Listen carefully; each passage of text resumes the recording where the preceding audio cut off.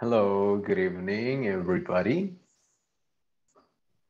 Good evening, Good teacher. evening. Hey, good evening. Nice to have you here. So, well, Wednesday. So we're just right at the middle of the week.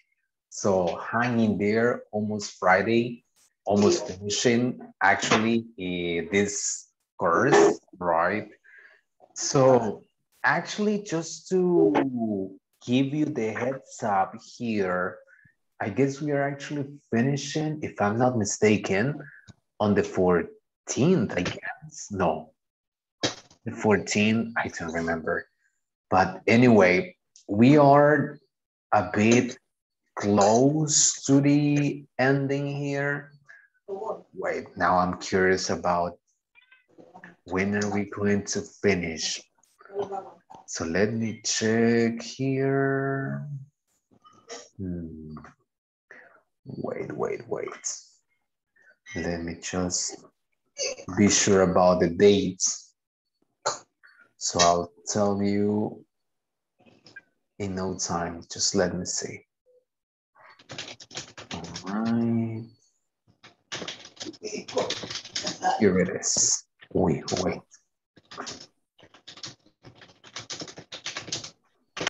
Jesus. All righty. So there you go. So let me see the date in which we're going to finish. That would be, oh my gosh, where is it? Oh yes, the 13th. So we were supposed to finish on the 13th of October, which is going to be next week. Se suponía que íbamos a terminar el 13, right? Momento.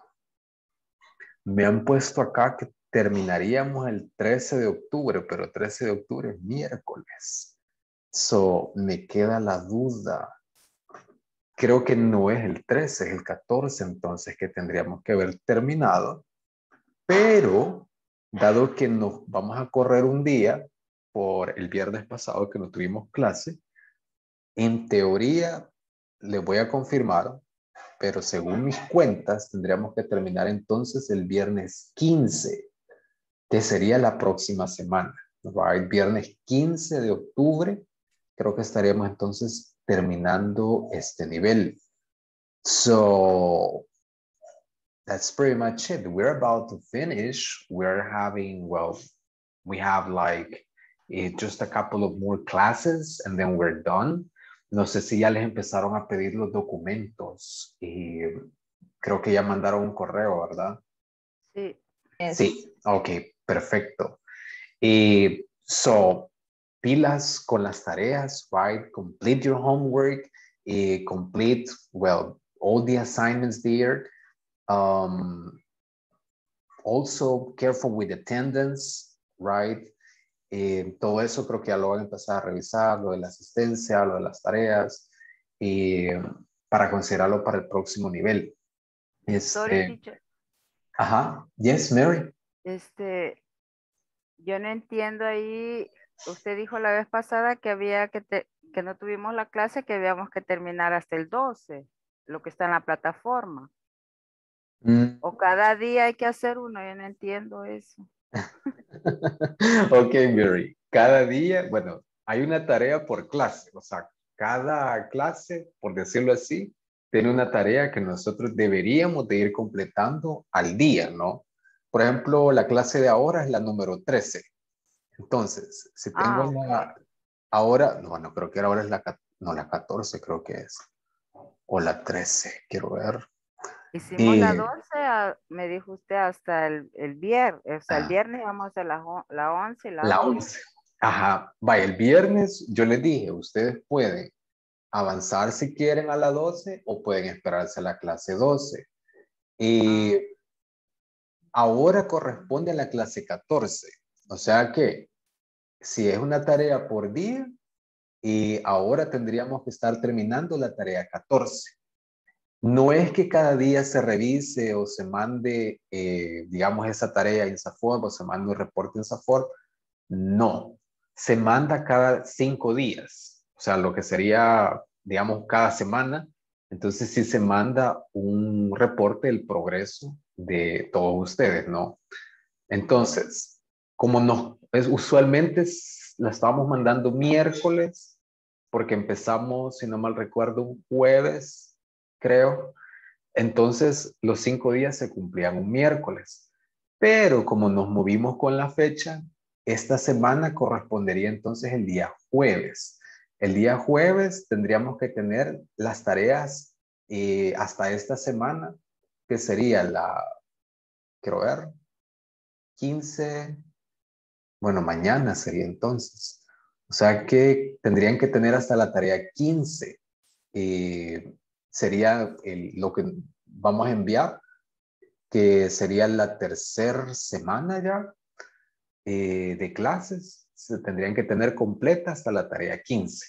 Hasta la tarea 15. Sí, y bueno, desde ya, ¿verdad? Ponerse al día, si no la van haciendo al día, las tareas son cortitas, ¿verdad? Yo sé que se pueden hacer en un ratito, aunque sean 3 tareas, yo sé que las completan de cierta manera rápido, y tratar de tenerlas hasta la 15 completas para mañana. Yo envío el reporte a las 10:30 de la noche, más o menos. Les doy todavía como media hora en lo que se sube el video de la clase y todo eso.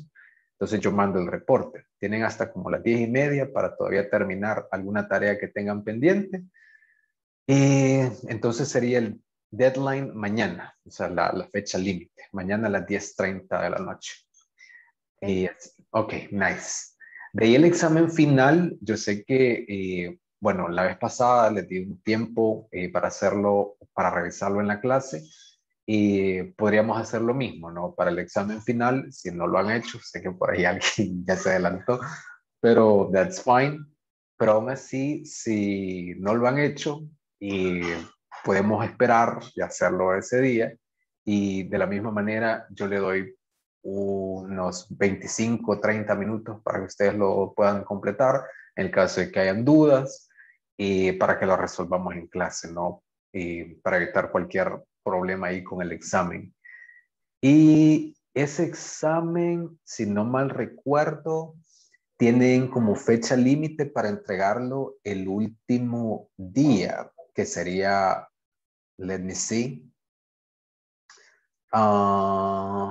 Bueno, quiero ver, aquí es el jueves 13, que es la última fecha para entregar el examen, pero creo que como nos movemos, en teoría tendría que ser viernes, nuestro último día de clase, el último día para presentar el examen final, bueno, hasta la noche, ¿no? So that's it. Y siempre las tareas para la otra semana se mantienen igual, o sea que entregarían la próxima semana tareas y examen final o evaluación final. And that's it, right? Good. Ok. So, eso en cuanto a anuncios o recordatorios. Quiero ver, ¿había algo más que les iba a decir? No. I guess we're cool. And that's it, right? Bueno, eso, consultar lo de los documentos. Julie, sí, tiene una pregunta. Sorry. Quería preguntarle, el mismo grupo se mantiene, me imagino, ¿verdad? ¿O cambia? Fíjese que usualmente se mantiene el grupo, ¿no? O sea, ustedes siguen, no sé si con otro teacher, no sé si conmigo, eso es lo que podría cambiar y no se sabe, ¿no? Eso ellos lo determinan. I know, yo sé que, bueno, uno se acostumbra y la verdad que no solo ustedes como alumnos, sino nosotros también como docentes, nos acostumbramos a un grupo y a veces, no sé, a veces se da que nos permiten estar 2 niveles, perdón, con el mismo docente, o sea que podría ser que sigamos el siguiente nivel y que ya el tercero entonces sí ya haya un cambio. Pero eso depende también de la disponibilidad de grupos, o sea, de la organización que ellos tengan. Por ejemplo, el mes anterior, y era mi primer, digamos, nivel con un grupo. Era un básico 4. No, era un básico 5. Era el básico 5, era la primera vez que yo les daba clase. y nos cambiaron, o sea, fue como de, ¿qué? O sea, ni yo me lo esperaba, porque creía que íbamos a pasar tal vez 2 niveles juntos, pero nos cambiaron, y de hecho el último día de clase que yo iba a tener con ellos fue mi primer día con ustedes, que hicieron por ahí un cambio estratégico, y ellos como de, ¿cómo vamos a terminar con otro teacher? No puede ser. Y ni modo, ¿verdad? O sea, era lo más conveniente tal vez para jugar con las fechas, ¿no? Lo que hacen acá con INSAFORP. Entonces, pues así tuvimos que hacer. Yo empecé con ustedes y otra persona tuvo que terminar con ellos. Así que no se sabe, ¿no? Esperaría yo, cruzando dedos, que tal vez sigamos un nivel más, y de ahí pues ya, ahí sí ya, no sé, ahí sí ya creo que ya probablemente haya un cambio. Y si no, pues yo les confirmo, right? Esperaría ya saberlo ya para la otra semana, si seguimos nosotros o si habrá algún cambio. Pero al menos ustedes como grupo creo que sí siguen igual, ¿no? Si se mantiene. Teacher, So, y ajá. en cada nivel le dicen a uno si pasó o no. Y Y si va a sí, continuar. buena pregunta. Ajá. Sí, ¿no? De hecho, si le mandan a usted el correo, le piden sus datos, al final sí le confirman si usted pasa o no pasa. Eh, También, pues, prácticamente eso, ¿no? Se confirma, me imagino, con las personas de recursos humanos a veces en las empresas, o si a veces el trato es directamente con ustedes, depende de su posición en la empresa, y el correo les cae a ustedes, y pues nada, ¿no? Ahí le dicen sí. O sea que Cuando, primero se mandan los datos y todo, y Ujú. luego le mandan a usted, nos mandan un email de confirmación si Sí, seguimos o no. ajá. Cuando ya ustedes le Ah, confirman con la fecha de apertura del próximo nivel, es ajá. que sí, no, sí pasaron, Oh, todo está bien, que no hay ningún problema. Y si no, pues alguien, me imagino, se comunica con usted y le dice, mire, tal cosa, ¿no? Y pues, pero sí, no, creo que hasta ahorita, bueno, vamos bien. ok. Y así que, pues esperaría que el grupo se mantenga igual, y a veces por problemas de horario es que la gente, pues, se sale, ¿no? O ya no puede seguir. Y, pero bueno, igual se les confirma, ¿no? Ok. Y bueno, si a ustedes, eso les iba a decir, si no han recibido, o si ustedes no saben si ya les cayó ese correo pidiéndole los documentos, pregunten. A veces, como se entienden con las personas de recursos humanos, pues ustedes a veces no les copian en el correo, o no saben, pero tal vez ya se mandó. Entonces, es de estar pendiente, ¿verdad? Porque yo trabajo en recursos humanos, yo sé cómo es la cosa. A veces a A la mí gente me se le cayó olvida. Teacher, a mí me Ajá. cayó el correo, pero dirigido a mi jefe. Ah, pero iba copiada usted. Ajá, entonces Ah, yo se lo nice. di a ella y ella ya, me Y imagino que hace el ella lo mandó. resto. Ajá. Correcto, ajá, chivísimo. teacher, Sí, Lucy. just a question. What is Yes. the due date for sending the documents for Mm, the new course? you got me with that one because I'm not sure about the dates.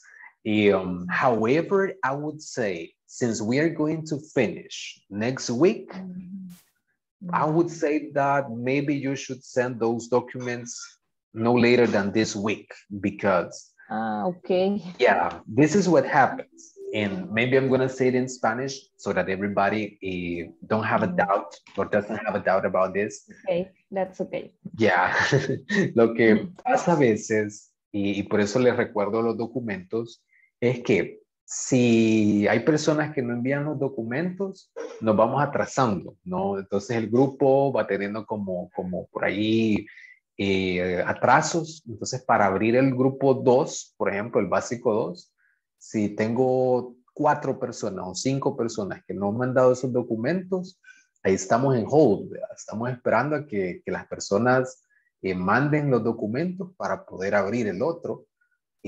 Porque INSAFORP sí es bien, digamos, bien estricto en eso. Si alguien no está, digamos, chele, como decimos nosotros, si no estamos clear con esos documentos, no, right? So we can continue. Y como el objetivo es que todos sigan, o sea, si usted aprobó, pues claro, no queremos que siga, no la vamos a dejar afuera, entonces esperamos esos documentos para que el grupo siga como está. Entonces, para no generar mucho atraso, ¿no? Por eso les digo, a veces a recursos humanos se le olvida o es como de, sí, ya los voy a mandar. Y si uno no les recuerda, no lo mandan, ¿verdad? Nos quedamos ahí esperando el documento. Entonces, es de recordarles, ¿no? Decirle, mire, por ahí me mencionaron que ya mandaron los documentos, solo no se le olvide, pues, enviarlos, ¿no? A la persona que corresponde en su empresa para evitarse algún retraso. Y el tiempo de espera entre módulo y módulo usualmente es, bueno, varía, ¿no? Lo más que podríamos esperar es una semana, diría yo. Una semana tal vez que esperar a que comencemos de nuevo el siguiente módulo. Podría ser una semana lo mucho, podría ser, qué sé yo, un día, 2 días, y depende, ¿no? Se ve de todo, así que como podríamos descansar 1 o 2 días, puede ser que terminemos viernes y empecemos lunes, y no lo sé. Bueno, o que de plano descansemos la siguiente semana, como vamos a terminar justo un viernes, que descansemos la siguiente semana y comencemos la próxima, no se sabe. So, igual, como les digo, son quizás esa información que ya para la próxima semana sí ya les voy a tener lista. Ya tipo jueves, viernes, creo que sí ya me van a haber dicho cómo procederíamos para el próximo nivel. Y pues yo les confirmo, ¿no? Si todo, ¿no? Si seguimos mismo teacher, si vamos a esperar mucho o no, etcétera, etcétera. Ya tendríamos que tener fecha de apertura del siguiente grupo, esperaría yo. And that's it, right? Any other question? ¿Otra pregunta, duda? Something? No, we cool. Oh, nice. Okay, good, good. Alrighty then. So welcome then all of you. Really nice to have you here. So let's get down to business then. So let's see. Let's just start by taking attendance. So here we go. Después de los anuncios parroquiales, vamos con la asistencia. So let's see. All right. So Wednesday the 6th. So we start then with Alison Gabriela Ramos. Alison, not here, not yet. Okay. So we continue then with Alba Zuleima Garcia. Present, teacher. Thank you very much, Alba. Nice. Next, Ana Beatriz Pineda Ortiz. Present. Thank you very much. Claudia, nice. So let's see. No, I'm sorry, Ana. Ana Beatriz. So yeah, next, Claudia Verónica Juárez, sorry. Present, teacher. Thank you. Thank you very much, Claudia. Next person, Gabriela Idania Díaz. Gabi, not here. Not yet. Okay, so we continue then with Glenda Marisela Cuellar. Present, teacher. Thank you very much, Glenda. So next person, Iris Beatriz Cornejo. Present, teacher. Thank you very much, Iris. Nice. So next person, Carla Raquel Mendoza. Present, teacher. Thank you very much, Carlita.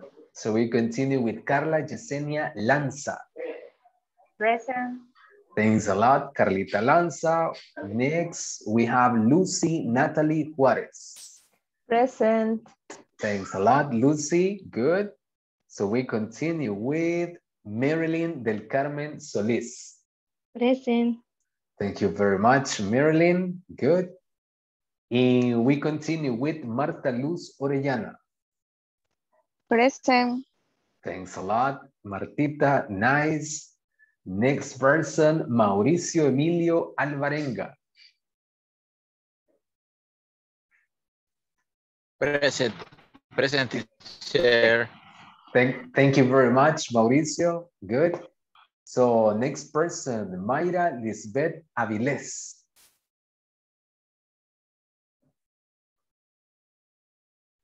Mayra, not there. So not there yet. So then we continue with Reinaldo Chávez Guerra. Bueno, creo que no nos va a poder acompañar hoy. Me pidió permiso. So we continue with, let me see, Rosa Vilma Landa Verde. Present, teacher. Thank you very much. Rosa Vilma, nice. Next person, Sonia Evelyn Iraeta. Present. Thank you very much, Evelyn. So then we have Teresa Guadalupe Bonilla. Present. Thank you very much, Teresa. And next person, Jessica Melissa Oya. Present, teacher. All right, thank you very much. Nice, Jessie. So we continue with Julissa Raquel Cruz. Present, teacher. Thank you very much, Julie. Nice. So we continue with Maria Magdalena Ronquillo. Present. Thanks a lot, Mary. So next person, last but not least, Vilma Consuelo Guzman. Present, teacher. Thank you very much, Vilma Consuelo. Alrighty, so that's pretty much it. So let's get down to business then. Yesterday we were talking a little bit about telling the time. We were saying, we were reviewing how to tell the time in English. So let's see how much you remember about that. So I'm going to share my screen here. So here you're gonna see, there you go. So here we have a little, is it a clock or a watch? What's that? A clock. It's a clock, very good. So here we have a clock in which we're going to practice how to tell the time with this. So I'm going to set a time and you're gonna tell me what time is it. So let me see. I'm going to start with someone who actually made a promise that was going to see that recording of yesterday's class. So let's see, Teresa. Let's see, Teresa. Let me see, what the heck, wait. Oh my, wait a second. Why is it that I can't move it? Espérenme que se trabó el reloj. Okay, wait. Give me a second here. Que se me trabó este reloj. So wait.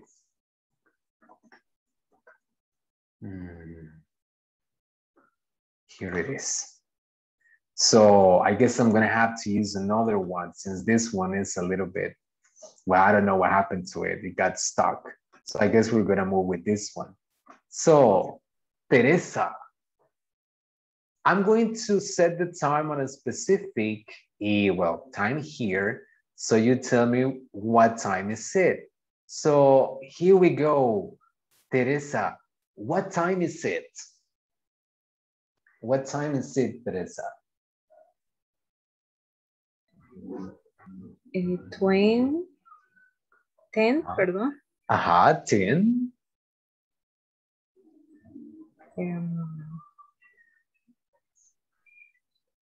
¿Cómo se dice? Cuarto. No vio la clase, Bates. Cuarto a las 11. How do you say? No sé cómo decir. Sería 10. Ajá. 10, that's okay. 45. 10:45. Very good. So that's okay. 10:45, that's great. But there is another way to say. Hay otra forma de decir ese 10:45. ¿Se acuerda? ¿Cómo lo diríamos? ¿O tiene una idea?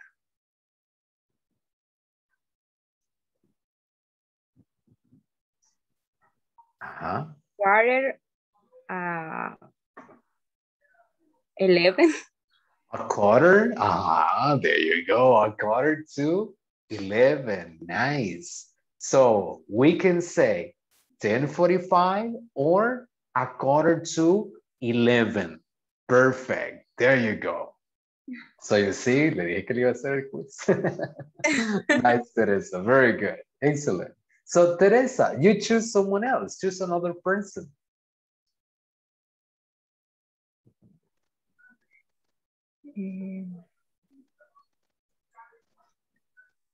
Perdón. Ajá. Choose another person. Elige otra persona. Ok.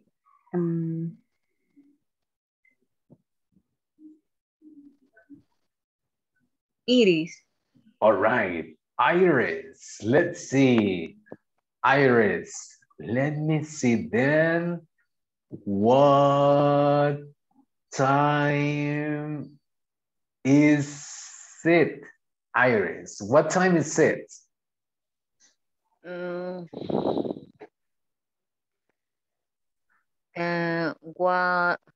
half past. 1/2 past. 30. 30. Al revés, ese 1/2 past estaba casi bien, pero al revés.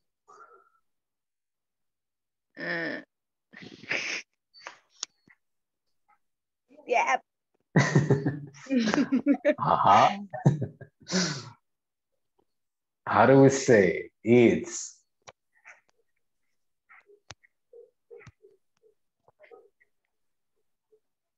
No, lo que pasé en No. la clase de noche. Literal. Okay. So, that's okay. Don't worry. So, casi lo dice bien. Pero estaba al revés. So, acá, the first thing we say is half, right? Half past 1 in this case. So, usted por ahí me dijo 1 past half, algo así. Es casi, pero está al revés. Half past 1 en este caso. Es como si dijéramos la mitad pasa de la 1 o 30 minutos pasan de la 1, right? Half past 1. And we can also say 1:30, right? No problem if you don't remember how to say that thing about the half past and the time. We can always say 1:30 or 2:30 or 3:30. That's fine. So, nice, Iris. So, you select another person. Ricardo. All right. Let's see.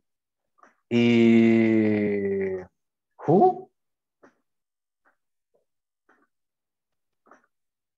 ¿Quién? Ricardo. Ricardo. O no sé si hay alguien.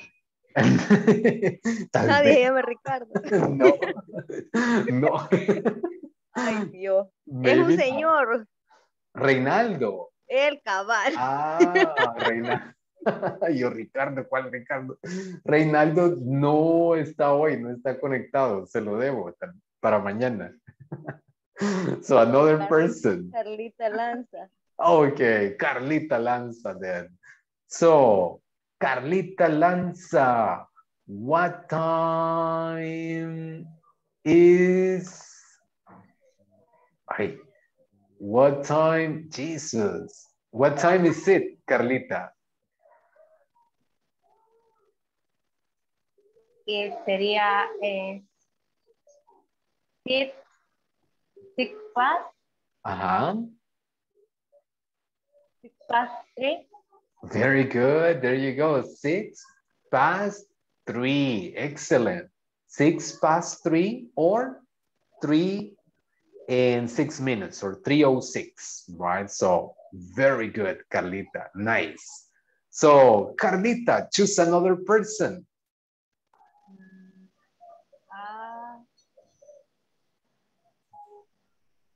Alba.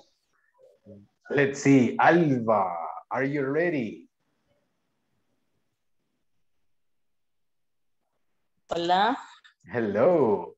So, Alba, let me see. What time is it, Alba? Easy. 5 o'clock. 5 o'clock. It's 5 o'clock. Very good.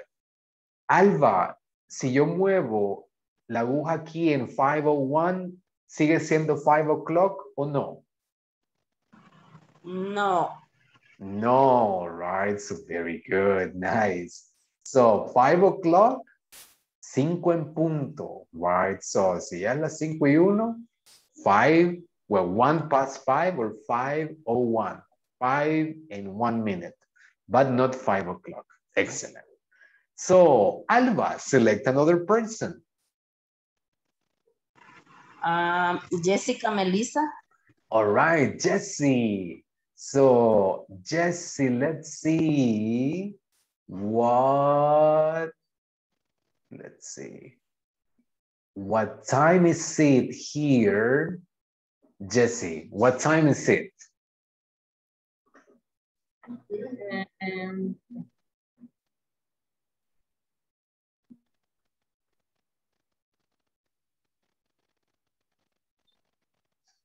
6:35. 6:35. 6:35, very good. Is there any other way to say it, Jesse? 25 before 7? 25 before No. 7? No. That before, maybe not. In vez de before, what can we use? There's another word.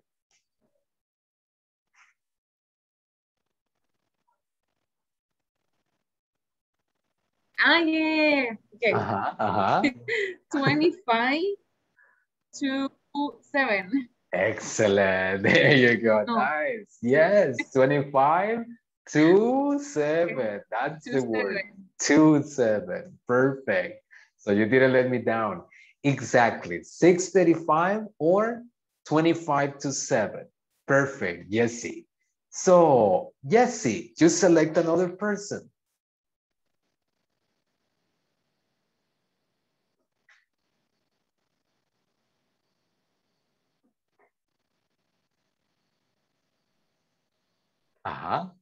Let's see. Who? Hola. Ay, perdón, estaba en mute. Los tiene en suspenso, Yesy.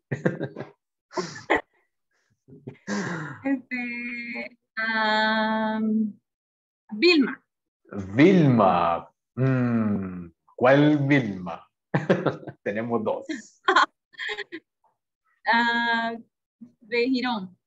All right. So, Vilma Consuelo. Let's see. Vilma Thank you. Consuelo. Nice. So, let's see, Vilma. What time is it? Ay, Jesus. Ahí está. What time is it, Vilma Consuelo?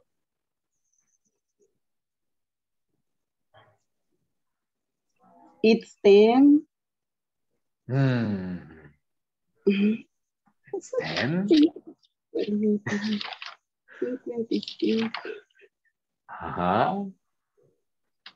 55 minutes. 10:55? Are you sure?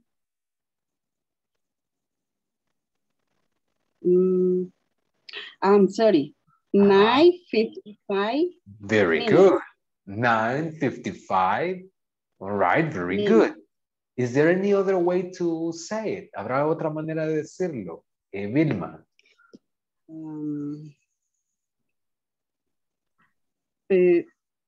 5 to 10. Excellent. There you go.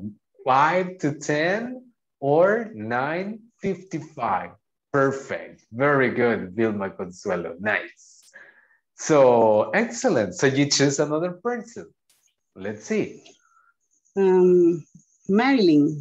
All right, Marilyn, are you ready? Yes. Gracias, Nice. Mimita. Excellent. So let's see.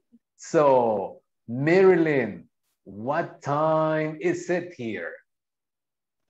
It's 12:15. A 12:15. Very good. Or Or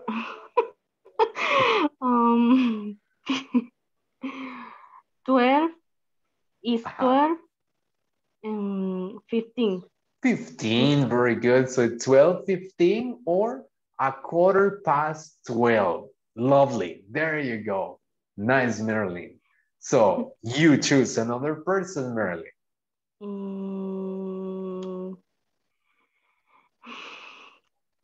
Quiero ver. Vilma de Romero.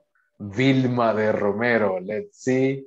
So, Vilma. Let me see. Vilma, what time? What time is it? Ay. Jesus Christ. Here. What time is it, Vilma? I don't know. No. Es que teacher, no he escuchado la clase de ayer, no pude estar. Y entonces oh my gosh. Ajá. I'm sorry.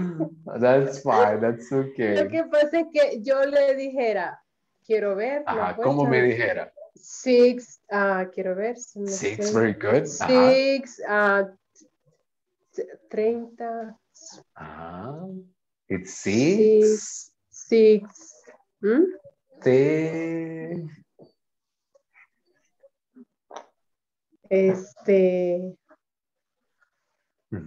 Six. 16, ajá, 16. No, 16 no. No. No, 16 no. 6, that's fine. 16 no. 6, I'm fine.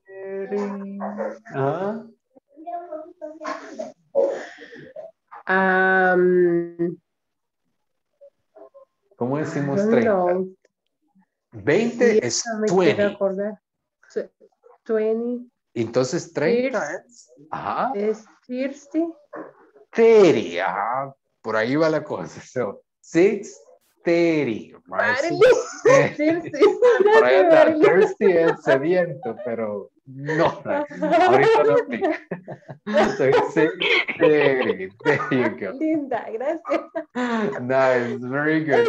6:30. Or we can also say it's 6:30. Cualquiera de las dos. Okay. Ajá, 6:30 or 6:30. There you go. Nice. All right then. So let's see. You select another person, Vilma. Quiero ver.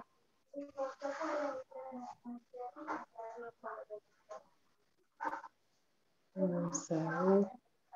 Ajá. Sonia Evelyn. Evelyn. All right, let's see. Evelyn. This one is for you. Let's see. Evelyn. Jesus, wait. There. Hey. Gee, there you go. Evelyn, what time is it? Okay, it's 20:10. 20:10, very good. And another way to say it's? It's 9:40. 40, very good. So it's 20:10 or 9:40. Perfect, there you go. Evelyn, very good. So Evelyn, select one more person, the last one. Okay, Glenda?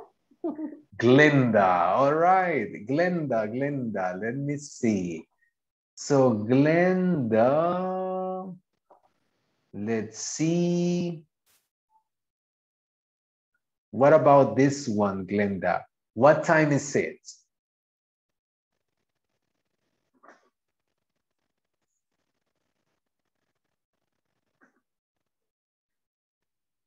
Glenda, are you there?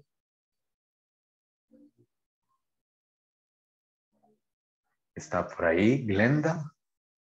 ¿No está? No. All right. Si no, ni modo, le rebota la pregunta a... Chan, chan, chan. Let's see.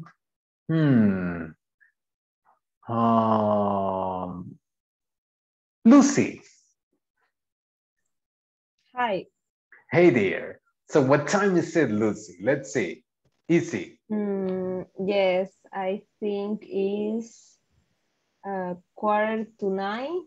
Aha, it's a, let's see. Yes, it's 8:45 or? Or 8:45. 8:45. Very good. So 8:45 or simply 8:45. Perfect. There you go, Lucy. Nice. Okay, ladies and gentlemen, this is how we tell the time in English. As you can see, well, and as we were reviewing yesterday, it's not something that it's way too complicated. It's very similar to the way we use it in Spanish. The thing is, we need to get familiar with some terms that in some cases are similar to the ones we use in Spanish. Some other cases are not that similar. And there are just a couple of things that we need to memorize, but it's not that difficult at all. Aun cuando nosotros se nos olvide lo del half past, lo del quarter past, etcétera, etcétera, siempre nos queda el comodín de decir literalmente la hora. Por ejemplo, acá, it's 8:45, right? No me acuerdo cómo se decían esos 15 minutos, el cuarto, no me acuerdo. No importa, diga 8:45, right? La cosa es dar la hora, ¿no? Si me la están preguntando. Y se me olvidó cómo era las 6:30, right? No me acuerdo, era half algo. So, no se acuerda de eso. It's 6:30, right? Well, it's 6:30 right now. Igual le van a entender. Y no es que hay una sola manera de decirlo, y hay más de una. Nosotros debemos de aprender, y bueno, nos debemos de aprender todas las formas en las que podemos decir la hora, porque si yo la pregunto, me pueden decir, it's 6:30. Y si yo no estoy familiarizado con eso, no voy a entender qué horas son, solo voy a decir, vaya, gracias, ¿verdad? Thank you very much. Y me voy a quedar igual. So, that's why we need to learn it. But if you want to say it, or if you want to tell the time, then you can say 6:30, right? Or 6:30. It's the same. So good. Today, we continue talking a little bit about the time. So we're not going to keep talking about how to tell the time, but there is this thing, or these little things that we use about prepositions of time. Maybe that rings a bell to some of you. Maybe that's something new for some more people, right? So let's see. I'm going to show you here some, let's see. But I'm going to show you here a little video about these prepositions of time. Whenever we talk about prepositions of time, we are talking about three prepositions: in, on, at. Las preposiciones de tiempo, bueno, son tres: in, on y at. Estas preposiciones de tiempo también pueden ser preposiciones de lugar. So, no confundir la función ahorita de estas tres preposiciones con, bueno, de tiempo en este caso, con las preposiciones de lugar. En su momento vamos a ver cuál es la función de in, on, at como preposiciones de lugar, pero por ahora let's just stick to the function of these three prepositions as prepositions of time. So let's check how we use these three prepositions. Let's watch the video, and then I'm going to explain to you a couple of things related to each of these prepositions here. So here we go. Listen. ESL Library. Prepositions of time. What are prepositions? Prepositions are words that show things like time, place, and direction. Let's learn about prepositions of time. Prepositions of time show when something happens. Common prepositions of time are at, on, and in. For example, I eat breakfast at 7 a.m. The party is on September 8th. Flowers grow in the spring.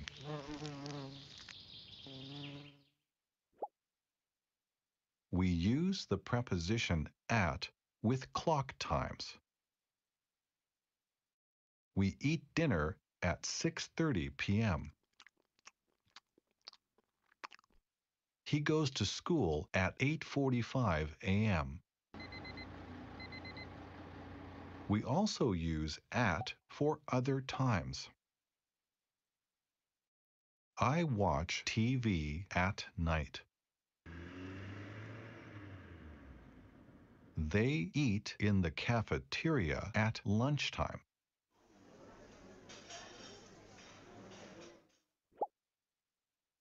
We use the preposition on with days of the week. She has a job interview on Monday. We always play baseball on Fridays.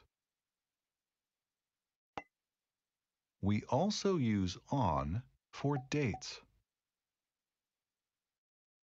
The students have a test on October 2nd. My birthday is on April 19th.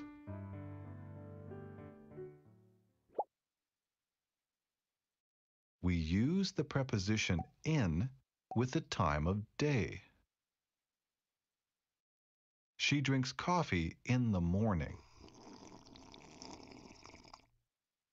They go to the gym in the afternoon. We also use in for months and years. My mother plants vegetables in May.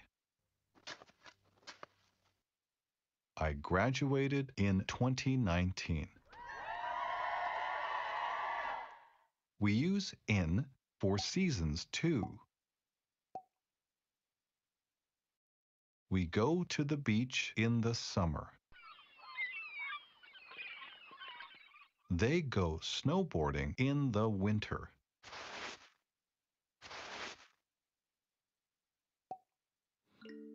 Look at the picture and say or write a sentence using a preposition of time. For example,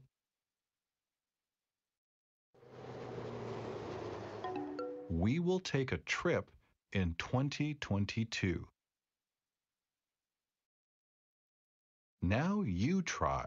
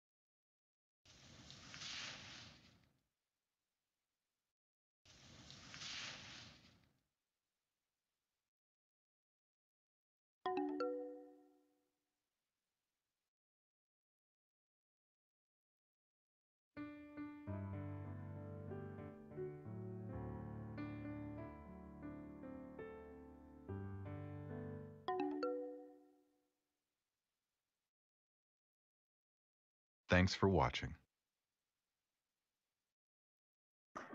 Okay. So, as you can see, the thing with prepositions of time is very similar to the way we use in Spanish. We say in Spanish, en junio, en diciembre, en 1982, en primavera, en invierno. We usually use en for everything. In English, we don't, but in English, we can't, because we have three beautiful prepositions depending on the case that we want to express, so that depending on that case or that context, we're going to use one of those three prepositions, as you could see on the video. Now, how does this work? Antes que me emocione hablándoles de estas tres preposiciones, vamos a tomar asistencia. So, because it's almost 9, so let's see. No voy a hacer que se me vaya la onda. So, here we go. So, we start again. So, number 1, Alison Gabriela Ramos. Alison Gabriela, not here. All right. So we continue then with Alba Zuleima Garcia. Present. Thank you very much, Alba. Next, Ana Beatriz Pineda. Present. Thank you very much, Ana Beatriz. Next, we have Claudia Verónica Juárez. Present, teacher. Thank you very much, Claudia. Next person, Gabriela Idania Díaz. Present. Thanks, Gabby. We continue with Glenda Marisela Cuellar. Glenda. La perdimos, a Glenda. All right. So we continue then with Iris Beatriz Cornejo. Present, teacher. Thanks a lot, Iris. Very good. So next person, Carla Raquel Mendoza. Present, teacher. Thank you very much, Carlita. We continue with Carla Yesenia Lanza. Present, teacher. Thanks, Carlita Lanza. So next person, Lucy Natalie Juarez. Present. Thank you very much, Lucy. So we continue with Marilyn Del Carmen Solis. Present. Thanks a lot, Marilyn. Next, we have Marta Luz Orellana. Present. Thank you, Martita. So we continue with Mauricio Emilio Alvarenga. Present, teacher. Thanks a lot, Mauricio. We continue now with Mayra Lisbeth Avilés. Mayra Lisbeth, not here. So we continue then with Reynaldo Chavez Guerra. Well, not here. So we continue with Rosa Vilma Landa Verde. Present, teacher. Thank you very much, Rosa Vilma. So we continue with Sonia Evelyn Iraeta. Present. Thanks a lot, Evelyn. So next, Teresa Guadalupe Bonilla. Present. Thanks a lot, Teresa. So we continue with Jessica Melissa Oya. Present. All right, thank you very much, Jessie. We continue with Julissa Raquel Cruz. Present, teacher. Thank you, Julie. Nice. Then we continue with Maria Magdalena Ronquillo. Present.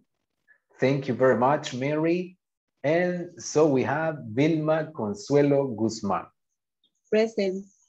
Thank you very much, Consuelo. Okay, now I can go crazy talking about prepositions of time. So here we go. Let me just share my screen here so that we can check on some informations about these three prepositions. So here we go.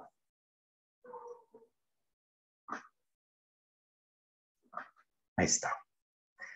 All right. So, prepositions of time. As you heard in the video, we have these three prepositions of time, in, on, at, and we use them for different purposes. Depending on the situation, we might get to use one or the other. So let's start like Jack the Ripper and let's go part by part. So it says, let's start with at. As I was telling you before, we use at all the time to talk about specific time. So if I'm telling the time, for example, I always say at 5 o'clock, at 12, at 1, at 3, always. I cannot use a different preposition with time. It's always going to be like that. So you better keep that in mind. If you're telling the time, no me pueden decir it, por ejemplo, what time do you have your English class? 8 o'clock. 8 o'clock? No, at 8 o'clock. So I have my English class at 8 o'clock. That's what you're gonna say. Always with a preposition. I also use at with some parts of the day, like at noon, at night, at midnight, at the weekend. Teacher, entonces no puedo decir in the night. No, right. Si usted quiere decir, voy a salir a cenar o voy a salir con mi amiga en la noche. I'm going to go out with my friend at night. Esta es la situación. Nosotros en español decimos en para casi cualquiera de estas tres preposiciones. En la noche, por ejemplo. Que eso nos viene a nosotros a la mente cuando yo digo en la noche. Lo quiero decir en inglés, in. In es la que más se parece a en. Entonces, yo voy y me decanto por esa, ¿no? In the night. Pero no puedo decir in the night, sino at night. Here, I also have some other parts of the day, like at noon. At noon, al mediodía, right? Y puedo decir in the noon. No, always at noon. Si lo que quiero decir es al mediodía, siempre va a ir con at. También ese at lo voy a ocupar con midnight. Medianoche, right? At midnight. So, I always use at with that expression. Si le queremos agregar dos más, le podemos agregar at sunset, at sunrise. Dos extras acá, at sunset y at sunrise. ¿Qué significa sunset and sunrise? At sunset, al atardecer, literalmente la puesta de sol, sunset. Y at sunrise, en la mañana, al amanecer, cuando el sol sale o se levanta, right, at sunrise. So, atardecer, amanecer. Cualquiera de los dos siempre va a ir con at, right? Por ejemplo, there was a lot of traffic at sunset, or I just wanted to see you at sunset. I don't know, right? So or you might get to see how to use these examples in context. Then we have at the weekend. At the weekend, depende. Puedo decir at the weekend o on the weekend. Y dependiendo si es American English or British. British English at the weekend. American English on the weekend. Julie, pregunta. Teacher, Ajá. sí, como diríamos, sería en el mediodía, al anochecer, medianoche, a la semana, al amanecer y al atardecer. Más o menos. A la en la noche, a la medianoche, el fin de semana. A lo que me refería era que no decimos noche, sino que decimos anochecer. A eso es que me refiero. O decir, no podemos decir en la tarde, sino al atardecer. No necesariamente, o sea, sí y no. Sí podría tomarlo así, pero por ejemplo, si yo quiero decir, el ejemplo que yo le daba, voy a salir en la noche con mi mejor amiga. I'm gonna go out at night with my best friend. En la noche, right? No necesariamente al anochecer, sino... Se pueden utilizar de la misma manera, de las dos maneras. Dependiendo de la idea que usted tenga o el contexto, podría traducirla de Tiene que concordarlo, ¿verdad? Ajá, según lo que está expresando. Yeah, depending on the context, yes. Ajá, también podría decir, por decirle algo, ¿no? At night, the city is dangerous, or the city is a little bit dangerous. En la noche, podría decir, la ciudad es un poco peligrosa, o al anochecer, la ciudad es un poco peligrosa. Ahí el contexto sí me permite usar cualquiera de las dos traducciones. Las dos formas. Exactly. Yes. Excellent. Okay. Nice. Okay, Julie. Wonderful. So this is about at, right? We also use at for some other contexts, like for some festivals or holidays. When I say at Christmas, at Easter. Cuando yo ocupo at para festividades, me refiero a todo este tiempo que rodea la Navidad, o sea, toda la fiesta de la Pascua, por ejemplo, Easter, y no es exactamente el día, sino todo este tiempo de festividad, o sea, toda esta época navideña, por ejemplo, yo digo at Christmas. At Christmas, people are very happy. Yep. Well, some people. Yep. So there you go. I also can use this at for meals. Meals, comidas, right? So, le podría decir a alguien, hey, I'll see you at lunch. Te veo en el almuerzo. I see you at lunch. At breakfast, at lunch, at dinner. So, I use at with those meals. Uso at con comidas. Desayuno, almuerzo, cena. Let's see. And here we have just a little summary of what we just saw, or some more examples. At 5 o'clock, at sunrise, as I was telling you, at the moment is an expression we use in English, which means right now. At the moment, I'm having an English class. En este momento, o como diríamos en buen salvadoreño, ahorita, right? So, at the moment. There you go. And here we have just like a little, what? A mind map about how to use at. Es lo mismo que acabamos de ver, right? Now, then we have on. On, we use it for days of the week. So, on Sunday, on Monday, on Friday. No decimos, por ejemplo, I see you the Monday. Te veo el lunes. I see you on Monday, on Sunday, on Tuesday. Todos los días de semana siempre van a ir con on. So, no exception whatsoever. I can also use on for specific dates. Like, for example, when I give a month and day, cuando yo ocupo día y mes, ocupo también on, son fechas más específicas. Por ejemplo, my birthday is on June the 6th. Lo vamos a anotar acá. So, for example, if I say, my birthday is on June the 6th.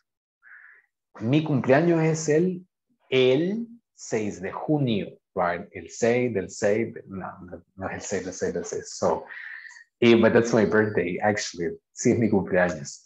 So, on June the 6th, right? No digo, por ejemplo, da. Da, nosotros usualmente lo traducimos como el, cuando es un artículo. El vaso, el sillón, el cartero, that's fine. Pero si hablamos de una fecha, ahí sí no.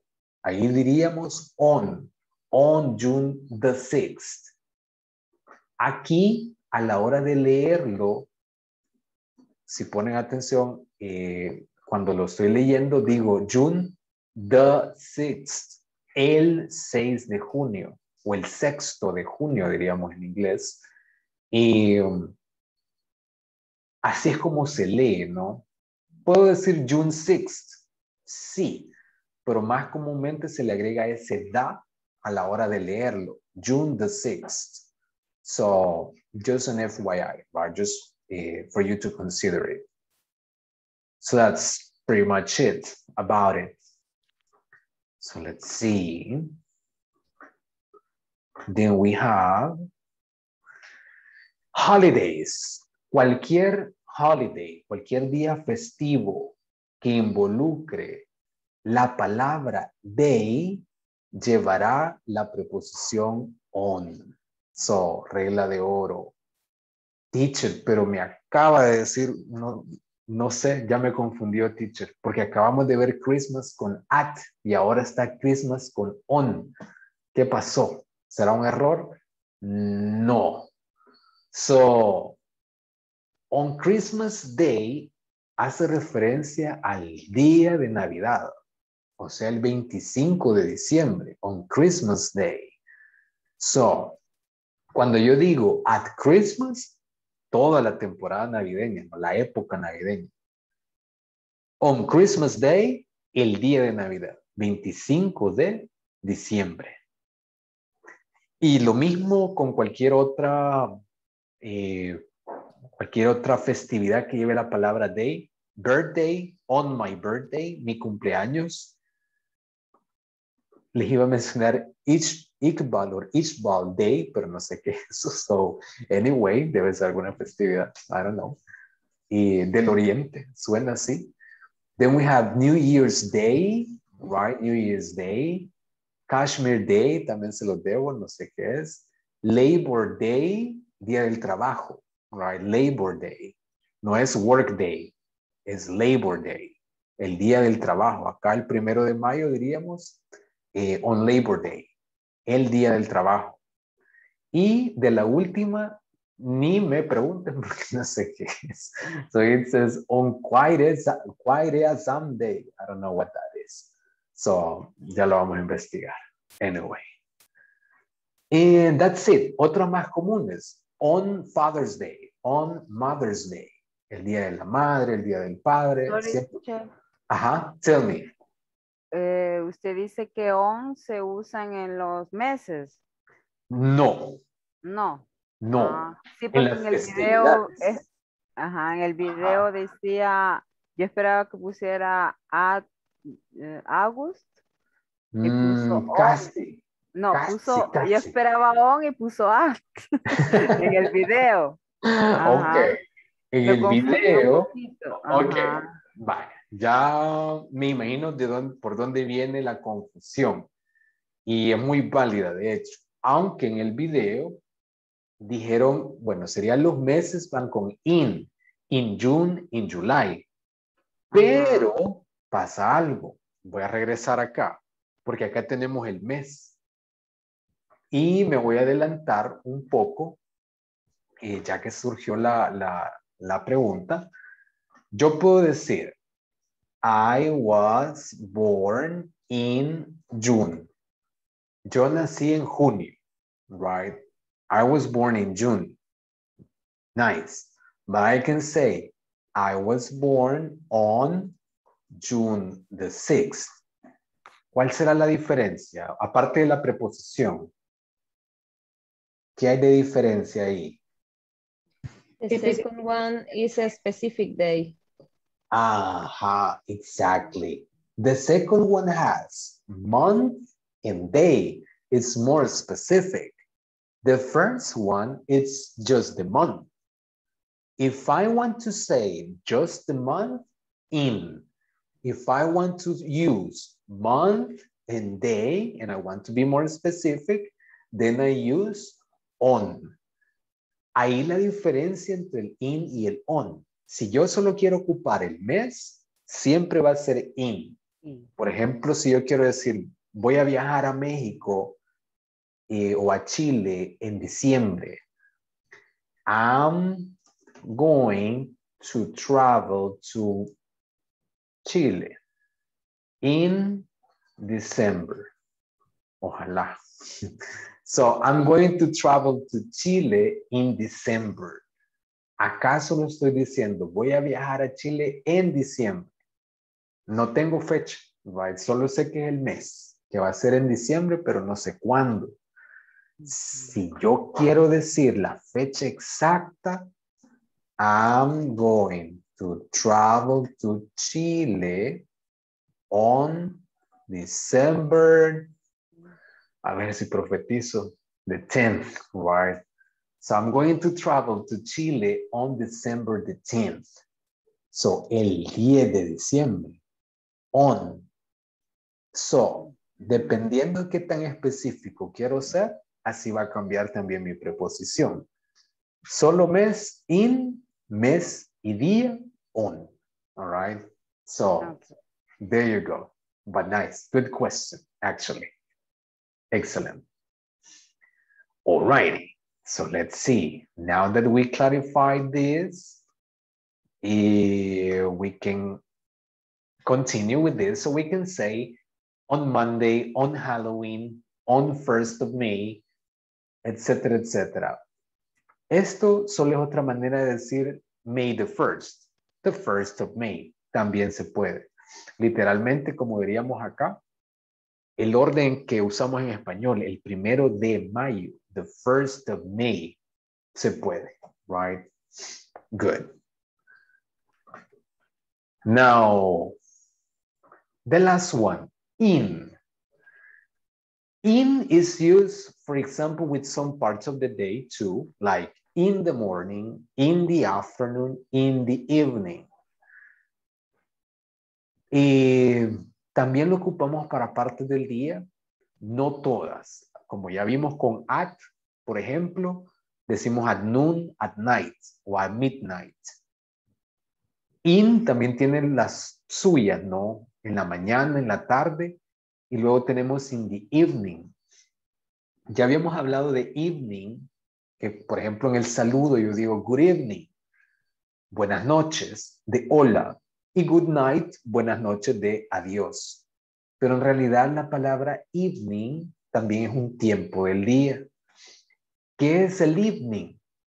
Nosotros no lo tenemos realmente en nuestra zona horaria, o sea, acá en El Salvador, a las 6 ya está oscuro, no, ya está oscureciendo o ya está oscuro, depende de la época del año. En Estados Unidos y en otras partes del mundo no tienen esta parte del día que es como la tarde-noche, que podríamos llamar nosotros, en el que son las 7:30 p.m. y hay sol. Right? O sea, todavía está claro.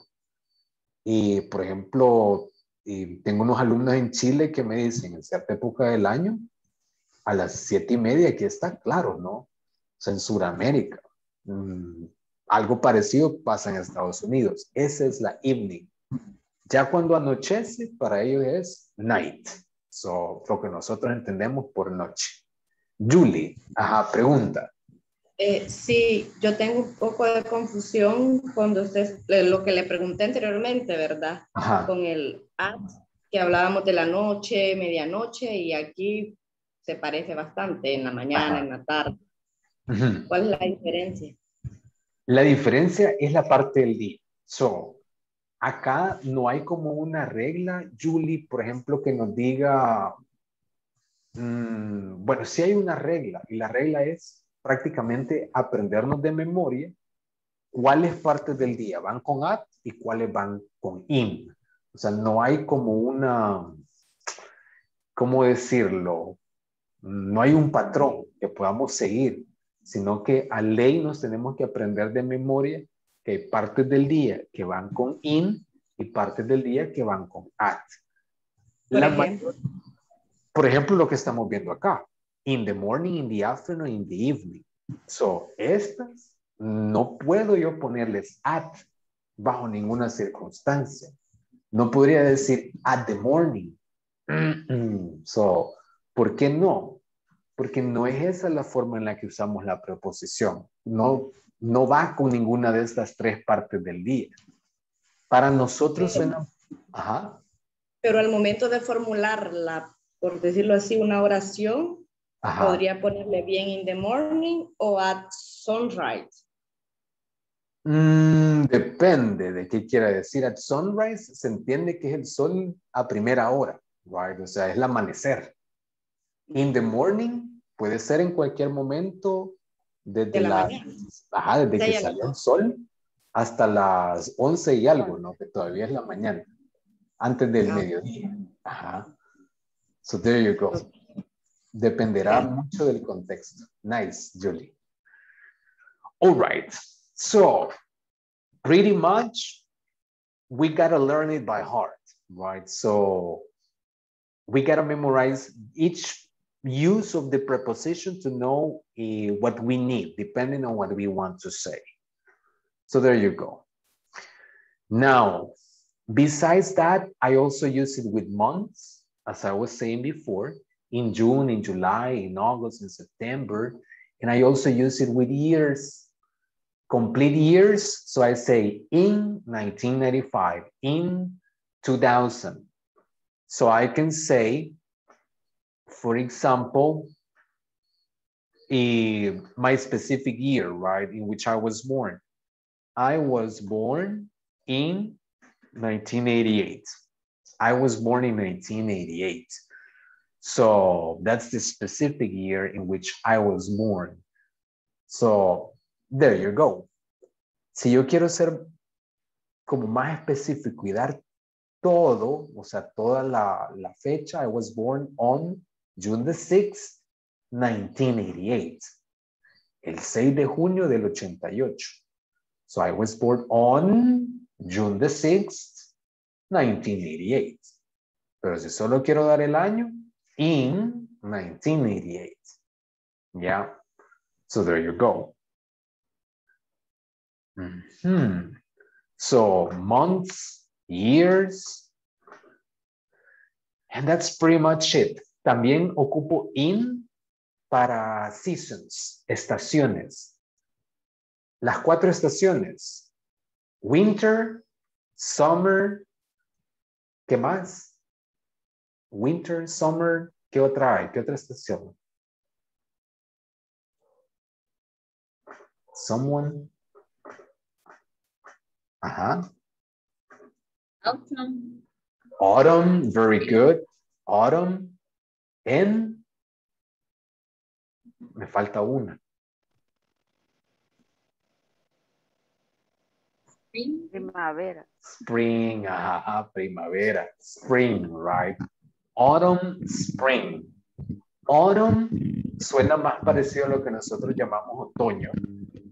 Pero autumn es la forma británica de decirlo. La forma americana sería fall. Fall es lo mismo, ¿no? Es otoño, pero es la forma en que se dice en los Estados Unidos. It's fall. Fall también significa caer y hace referencia a que caen las hojas de los árboles en esa estación, ¿no? De ahí el término fall. Y spring, primavera, que nosotros prácticamente acá solo tenemos summer y winter, solo invierno y verano, right? So there you go. Entonces, con cualquiera de estas seasons, yo voy a utilizar in spring, in summer, in winter. What else? Con centuries, con los siglos, right? En el siglo XIX, in the 19th century, in the 20th century, con algunos periodos históricos, right? En el tiempo, como la Edad Media, in the Middle Age. El periodo griego o islámico, in the Greek period or in the Islamic period. In any case, in the Dark Ages, right? We would use in. So there you go. Alrighty. So, no. Let's see.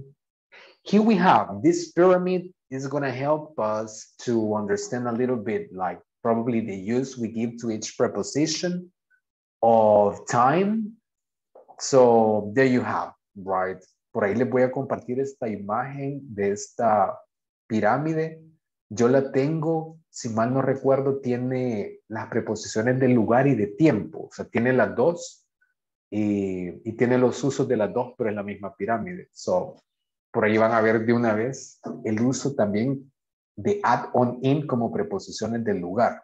So, se la voy a compartir en el grupo para que lo tengan por ahí. All right. So, any questions so far? ¿Preguntas hasta acá? Are we cool? This is just about memorization, right? Prácticamente es de memorizarnos las reglas. Y no hay fórmula mágica ni podemos seguir un patrón, sino tenemos que aprendernos los casos en los que utilizamos cada una de las preposiciones. Algunas veces no vamos a utilizar preposición. ¿Cómo así? Por ejemplo, cuando yo digo estas palabras, each, every, last or next, this también, o sea, no vamos a utilizar una preposición. Si yo quiero decir, por ejemplo, el mes pasado, last month, no digo last in the month, last month, no preposición. El próximo mes, next month, no next in the month. I'm going to travel to Mexico next in the month of June. No, next June. Voy a viajar a México el próximo junio, o en el mes de junio, right? Next June or in June. Pero no mezclarlos, right? And that's pretty much it. Here we have another example. I'll see you next Monday afternoon.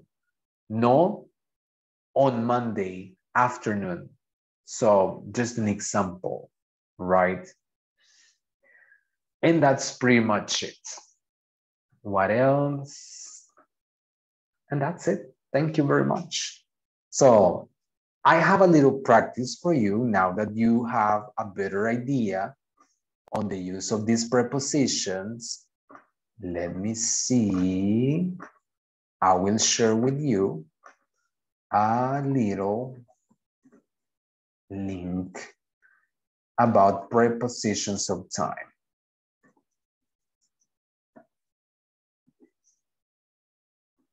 And here we go.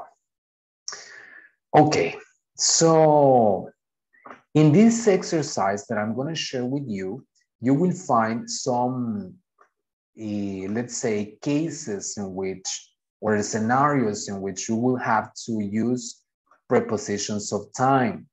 So let me share my screen here so that you can see what you're going to do. So here we have. So in the practice, you're going to see a circle, these circles here with some of the rules that we just mentioned, that I just explained to you. What are you going to do? Depending on the situation, for example here, spring, you're going to select if you need at, in, on. Spring is a season, so we know that we need to select in spring, right? The same you're going to do with the rest of the of each scenario that you have here. So I'm going to share let me see, the link with you. So before I share it, I'm going to create groups so that we can complete it together. So I guess We're going to work in trios and some of you in pairs. So trio number 1 is going to be Ana Beatriz, Maria, and Vilma Consuelo. All right, so you're working together. Group number 2, Iris, Vilma Romero, and Jessie. So you're working together. Next group, Alba, Carlita Lanza, and Teresa. You're working together too. Then we have Marilyn and Sonia. You're working together. Next group, Gabby and Lucy. You're working together too. And then we have Carlita Lanza and Vilma Consuelo. Let me see. Ah, no, pero está repetida Vilma Consuelo. So let me see. So, yeah, creo que voy a mover a Vilma Consuelo entonces para el grupo 6 con Carlita Lanza. So, Vilma Consuelo, you're working with Carlita, all right? So, you're together. Okay. Nice. Then we have Claudia and Julie and Martita and Mauricio. So, you're working all together. So, I'm sharing with you here the link. Se lo comparto acá primero en Zoom. Ya se lo voy a compartir en WhatsApp para los que trabajan con el teléfono. And that's it. Ahorita les abro los rooms, los breakout rooms para que puedan empezar a trabajar. So you will have 10 minutes to complete it. Don't forget to send it to me. Me lo mandan como siempre me mandan las prácticas, all right? A mi correo. If you need some help, just let me know. All right? So there you go. 10 minutes now. Y ahorita se los mando a WhatsApp.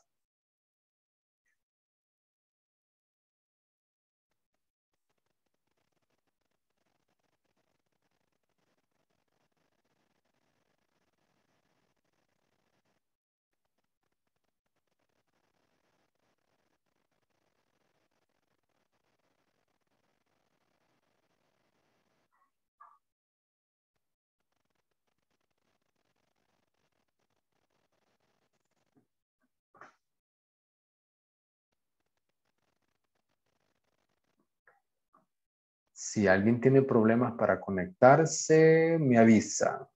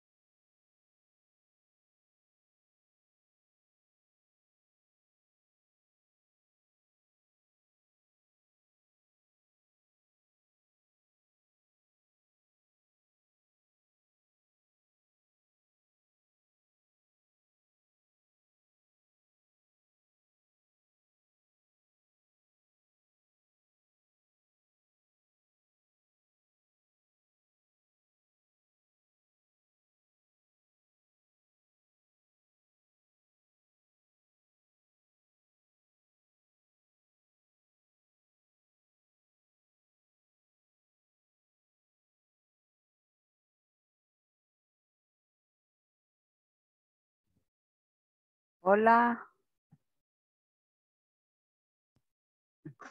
Hi, Mary. Se desconectó. Me perdí. Ahorita le mandé la reasignación al grupo 1. Con Sí, Ana fíjese que Beatriz. no sé cómo hacer para compartir pantalla. No, más Ah. que prueba, entonces probando me salí del todo. Ay, ok, nice. Okay. Pero ahí está. Ok, nice, good. Okay, thank you. Ok.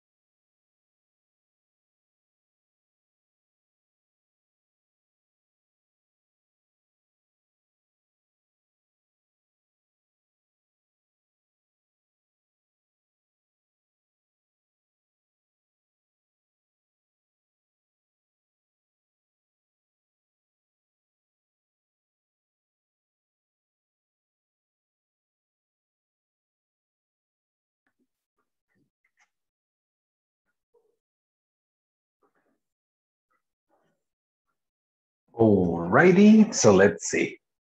Let's wait for the rest of the people to get here. So I guess they're coming now. Nice, let's just wait for them. So they have just like 30 more seconds and then we'll have them here. Okay. Teacher, en nuestro grupo solo 2 estábamos. No So se unieron las otras. Oh my, I'm sorry. Okay, that's fine. Y bueno, solo me ponen sus nombres entonces. That's it. Okay, don't worry. Las personas que trabajan, right? Good. Bueno. Excellent. All right, let's see. So I guess we are now getting all the people here. There you go, nice. Okay then, so good. Let's see how well you have understood this topic. As a last practice for these prepositions of time, let's see now that we completed this practice here, let's continue with a little game so that we can actually wrap up this thing about prepositions of time. So let's play a Kahoot so that we can see if you got the idea or if you remember the rules about prepositions of time. Here is the PIN number we're going to use for this Kahoot. All right. So let me just, I like reggae, so I like this one. So let's wait for everybody to connect.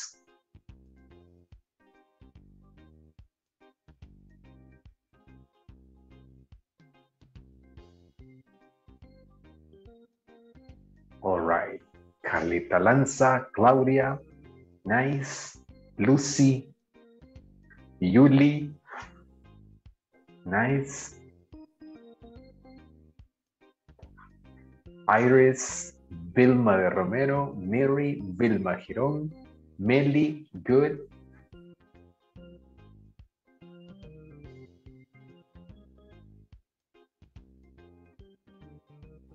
Waiting for the rest.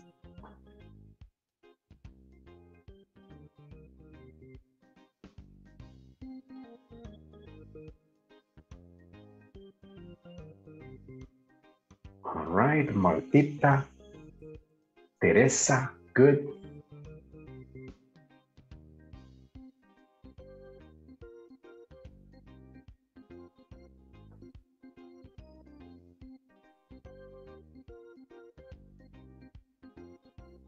Alva, and we're missing a couple of people there.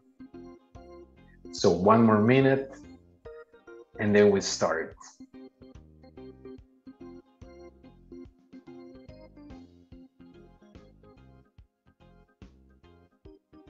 Ana Beatriz, good. Teacher. Ajá, aló, aló. Sí, no voy a poder conectarme ahorita a Kahoot. No, va a perder la nota del Kahoot. No, mentira. Es que no That's okay. tengo suficiente señal. Oh my God. Fallando ahorita, estoy desde el cel. Okay, now don't worry, Marilyn, that's fine. If you can connect, just pay attention to the examples we're going to see it. That's okay. Okay. Nice, good. Alrighty then, so I guess we will start with this Kahoot. So here we go, let's see. So you're going to tell me the right preposition, in, on, at, depending on the sentence. Here we go. So number one, Hannah and Leon are getting married October. What do you think? 10 seconds. October, remember the rule. Nice, in October. So, not on because I'm not saying the day. No estoy siendo específico, no digo el día. No, solo estoy diciendo el mes, in October. So, in this case. So we have first place, Melly, second, Lucy, third, Julie, Mary, and Teresa. Good. Here we go with the next one. Number 2, do you wear a costume? Halloween. Halloween.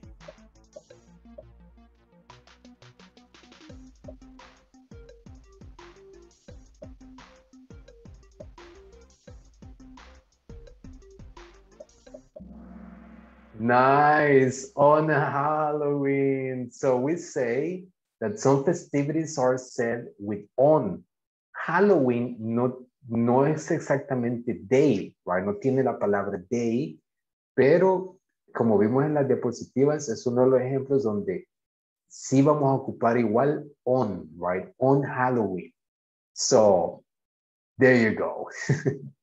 On Halloween. Let's see. Ya viene Halloween, de hecho. So we have Teresa going to the first place. Melly, Lucy, Yuli, and Vilma Giron. Very good. Next one. Class is finished. 3. Class is finished. 3.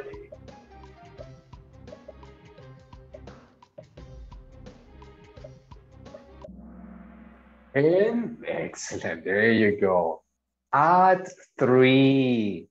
Every time we are telling the time we said, we need to use a preposition. At 3, at 4, at 7, it's going to be the same all the time. So we have Teresa on fire, Jesus, Melly, Iris going up, Vilma Giron going up, Lucy, excellent. Next one. Did you go to Jamila's party last night? In, on, at, or no preposition? Did you go to Jamila's party last night? What do you think?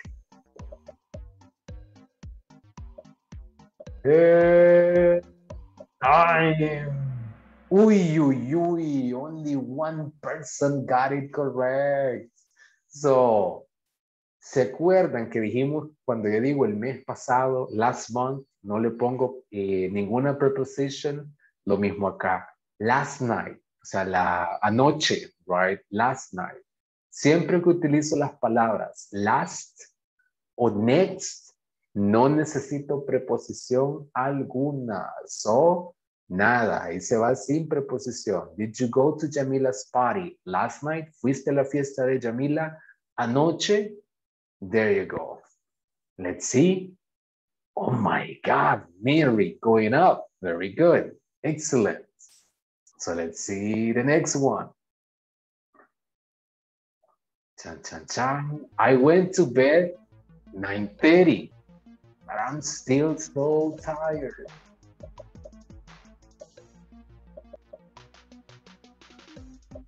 I went to bed 9:30. And time. Very good. Remember, lo mismo. Siempre que sea una hora específica, at, right? Sin pensarlo, right? At 9, at 10, at 7, always at. So let's see.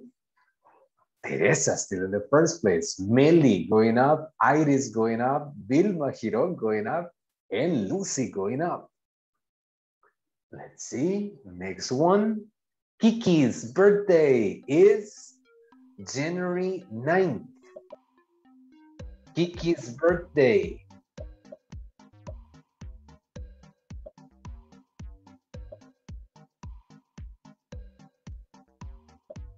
January 9th.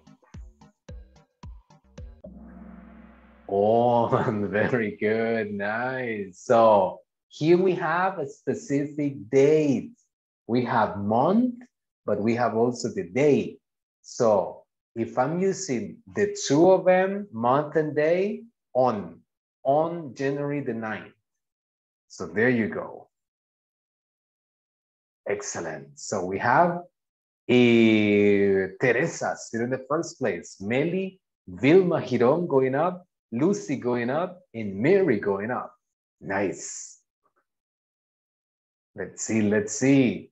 Martin's first day of school is next Monday. In, at, on, or no preposition. What you think?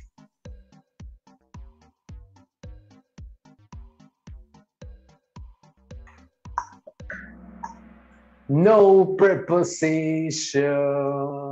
Chan, chan, chan. No. In this case, we are using the word next. ¿Se acuerdan? Se lo mencioné. Last y next quiere decir que no vamos a ocupar preposition. So we have, in this case, next Monday without the use of any preposition. So there you go. So let's see. Teresa on fire, first place. Meli, Lucy going up. Mary going up. Carlita Lanza going up. Next one. I wish we didn't have vacation. Winter. It's too cold to have any fun. Winter. Winter, winter.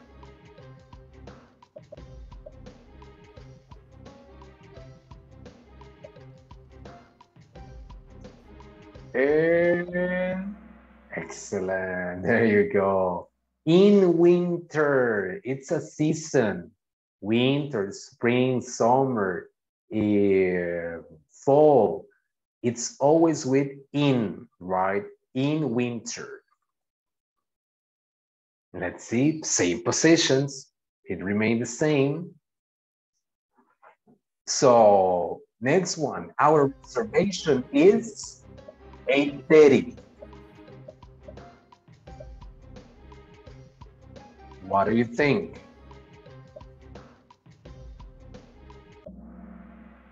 Nice, there you go. At 8:30. Specific time, so I need to use at. Perfect. Carlita Lanza going up. Next one. They were born the 1930s, but their style is so modern. The 1930s. Think about it.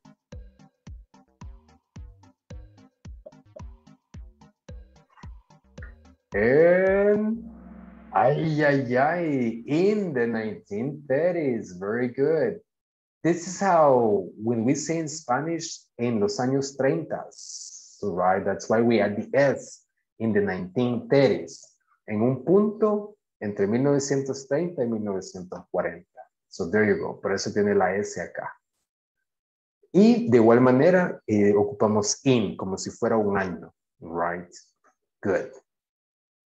All right, so Teresa on fire, Lucy going up, Julie going up, Meli and Carlita Lanza.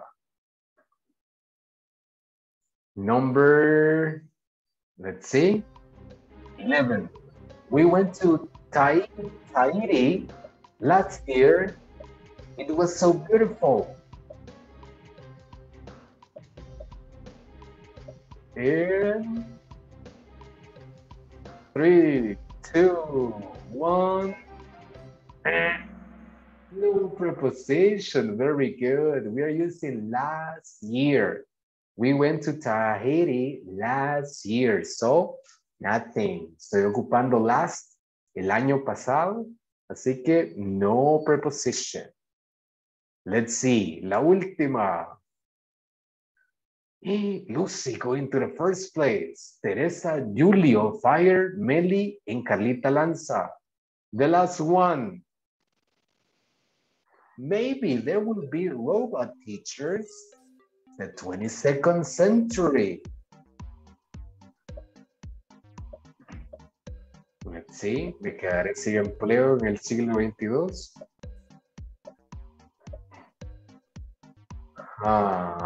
Let's see, let's see. Ay, ay, ay, ay, ay. Siglos, right? El siglo 22. Whenever we're talking about centuries, we use in the 22nd century. So, final scores. Third place, Meli. Second place, Carlita Lanza. And the first place goes to Lucy. Very good. Nice. Special mentions to Mary and Teresa. Very good. Alrighty. So, wonderful. There you go. So, this is how we use prepositions of time. As we said, there are no magical formulas. There are no, let's say, shortcuts to learn how to use prepositions of time. We gotta memorize them by heart. So we gotta memorize them, right? So study, memorize how we use each of them, and that's it. Por ahí les voy a compartir para que estudien las diapositivas que utilicé ahora en la clase para que ustedes las lean o las puedan ver con calma y bueno, y puedan tener esa información, ¿no? Con ustedes. Y por ahí se las voy a compartir. So, let's see. Ahora le tocaría quedarse a Reinaldo, pero Reinaldo no está presente. So, seguiríamos con Rosa Vilma. Rosa Vilma, ¿se podría quedar unos minutitos después de la clase? Sí, yes. All right, excellent. Very good then. So, nice. All right, so I'll take attendance for the third time. Then I'll let you go. So here we go. We start with Alison Gabriela Romero. I'm sorry, Alison Gabriela Ramos. Igual, no está. So anyway. So we continue with Alba Zuleima Garcia. Present, teacher. Thank you very much. Alba. Next, Ana Beatriz Pineda. Present, teacher. Thank you very much, Ana Beatriz. Next person, Claudia Verónica Juárez. Present, teacher. Thank you very much, Claudia. Next, Gabriela Idania Díaz. Gabi, are you there? All right, maybe not. So we continue then with Glenda Maricela Cuellar. Present, teacher. Thank you very much, Glenda. So then we continue with Iris Beatriz Cornejo. Present, teacher. All right, thank you very much, Iris. So next person, we have here Carla Raquel Mendoza.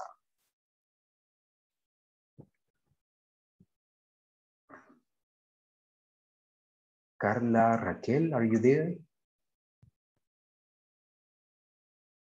Oh, there. Se nos durmió Carlita. All right. So anyway, so we continue then. Oops.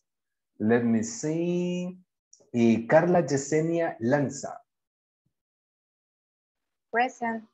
Thank you very much, Carlita Lanza.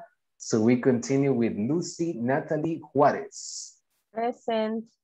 Thank you very much. Lucy. Next person, Marilyn del Carmen Solis. Present. Thank you very much, Marilyn. Next, Marta Luz Orellana. Present. Thank you, Martita. Next person, Mauricio Emilio Alvarenga. Present, teacher. Thanks a lot, Mauricio.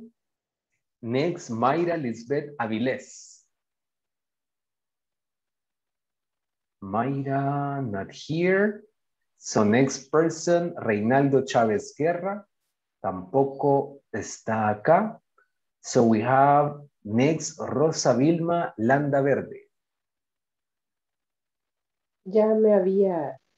Well, yeah, indeed. Ujú. Yes, okay. Nice. Rosa Vilma.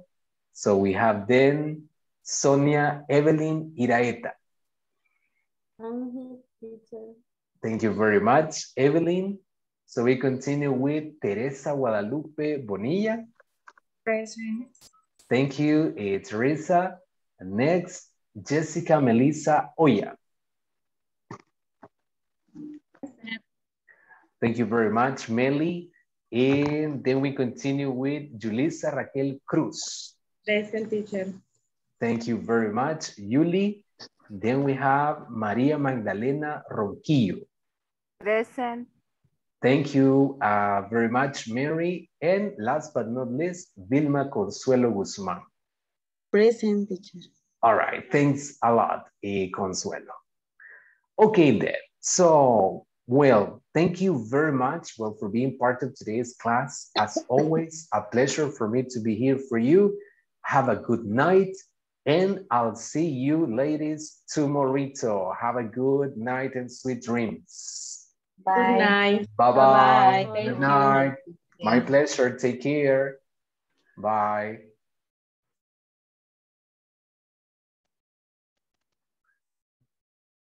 Okay. Bye. Bueno, bye. Solo nos quedamos entonces. Vilma Romero, solo denme un segundo. Let's see.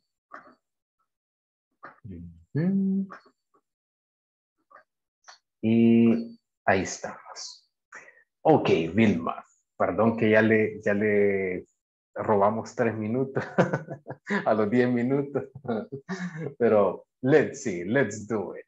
So, estos minutitos, Vilma, son para, bueno, repasar o en caso de que usted tenga alguna duda, consulta con respecto al módulo, alguno de los temas que hayamos visto, que no haya quedado por ahí como que muy claro, alguna duda que usted tenga en general del idioma o que haya tenido de repente de otras clases en las que usted haya estado, no importa, cualquier duda que usted tenga, hoy es cuando me la puede hacer. So, adelante, Vilma. Oh, está en mute, está sin sonido. Ahí está. Dios mío. Teacher, y al siguiente módulo nos va a dar usted las clases. Mire, Vilma, yo quisiera. Yo con todo gusto, pero no sé todavía, como les decía. Y lo que usualmente sucede es que nos dejan 2 niveles o a veces hasta 3 niveles juntos y después bueno, si hay un cambio, ¿no? Ajá. Pero también, como les comentaba, el caso que tuve el mes anterior, que solo un mes pude estar con ese grupo y igual creíamos que íbamos a seguir más tiempo, pero no, ¿verdad? Ni siquiera pude terminar con ellos. Me tocó empezar con ustedes antes, ¿no? De terminar con ellos. Y pues no sé, ¿verdad? Todo puede ser. Pero tal vez sí tenemos el otro módulo juntos. A ver qué tal. A ver qué tal. Fíjese que como ayer en la clase no pude estar, ¿verdad? Ajá. Entonces, quizás si repasáramos así rapidito. Sí. Vaya. Fíjese que ayer nosotros lo que estuvimos viendo fue digamos, el plato fuerte de la clase fue como decir la hora. Y cuando nosotros queremos decir la hora en inglés, nosotros respondemos a la pregunta, what time is it? ¿Verdad? What time is it? Cuando nosotros decimos what time is it, ahí respondemos con, bueno, la hora que sea, ¿no? Por ejemplo, diríamos, ahorita it's 10:06 p.m. It's 10:06 p.m. or 10:06. O también diríamos, it's 10:06, que quizás es la que es un poquito más diferente a lo que nosotros diríamos en español. 10:06. O sea, 6 pasan de las 10 prácticamente. Ayer les explicaba que la mitad del reloj de las 12 a las 6, o sea, desde los minutos 0 hasta el minuto 30, nosotros ocupamos la expresión past para contar los minutos. O sea que tanto pasan de tal hora. Y como en este caso, 6 pasan de las 10, puede ser y 20 pasan de las 2, etcétera, etcétera. Así, ¿no? Así es una de las formas que tenemos de dar la hora. No necesariamente lo tengo que hacer así. Puedo hacerlo como lo hago en español y decir las 10 y 6. 10 and 6 minutes. No hay problema. Pero por si acaso alguna vez a alguien le da la hora, de esa manera, eso es lo que significa. La otra mitad del reloj, les decía que ocupamos la expresión to. Por ejemplo, decimos it's 20 to 8, digamos. It's 20 to 8. So, 20 para las 8. 20 para las 8 quiere decir que esto en números sería las 7:40, right? Entonces le explicaba, puedo decir it's 20 to 8 o puedo también fácilmente decir it's 7:40, o sea, son las 7:40, así literal. Como íbamos a estar ocupando los números, también tuvimos un repaso de números, los números del 1 al 100, como, bueno, por ahí un par de estrategias para aprendernos los números. De hecho, revisamos los números hasta el 1000, terminamos pues, por ahí aprendiendo los números hasta el 1000 porque no es difícil. Ayer estábamos diciendo, se repiten, ¿no? Empezamos a repetir los números después del 100 en adelante, entonces no cuesta. So, igual, para decir la hora no necesitamos grandes cantidades o aprendernos grandes cantidades, sino del 1 al 60, que es lo que ocupamos con el reloj. And that's pretty much it. Y le voy a compartir ahí en el grupo unas imágenes acerca de cómo decir la hora en inglés, para que por ahí se apoye un poco en ese material. Y no cuesta, es bastante parecido a lo que nosotros hacemos en español, como les explicaba al inicio de la clase de ahora. No hay mucha diferencia, tal vez solo familiarizarse con algunos términos como el past, el to, cuando son las horas y medias que decimos, por ejemplo, por ejemplo, esta hora, las 6:30, diríamos it's 6:30. Sí. ¿Por qué decimos half? Half significa mitad. Entonces los 30 minutos es la mitad de la hora, ¿no? So, de ahí que decimos it's 6:30 o la mitad pasa de las 6. En español no diríamos eso, sino que diríamos las 6:30. So, ese media que nosotros decimos sería el 6:30. También podríamos decirlo literalmente que son it's 6:30, right? Son las 6:30. It's 6:30. So, por ahí creo que esa fue la que le tocó a usted, de hecho. So, así sería la cosa, ¿no? Cualquiera de las dos estaría correcta. Y el número 30, 30, right? 30. 30. There you go. Perfecto. Sí, le dije yo. Por ahí andaba, cerca. Ajá, cerquita. Cerquita. Teri. Se dice Teri. Teri, ajá, Teri. Ahí está. Y pues nada más eso, ¿no? Y eso fue prácticamente lo que vimos. Hicimos por ahí unos ejercicios por ahí les ponía unos relojes, unos relojitos en la guía. Y ustedes tenían que seleccionar la hora correcta dependiendo del reloj. Eso lo trabajaron en grupos. Y pues nada más eso. De ahí nos quedamos repasando un poco esto. Y como le digo, no cuesta mucho. Te lo voy a mandar en el chat de WhatsApp para que les quede ahí el material. Y les voy a mandar algo de lo que vimos ahora de las prepositions of time para que también les refuerce el tema que vimos ayer, que por ahí tienen un poco que ver, ¿no? Ujú. Sí, está bien, teacher. Sí, porque verdad que la clase de ayer queda grabada, ¿verdad? Ahí Queda uno- grabada, está en la plataforma.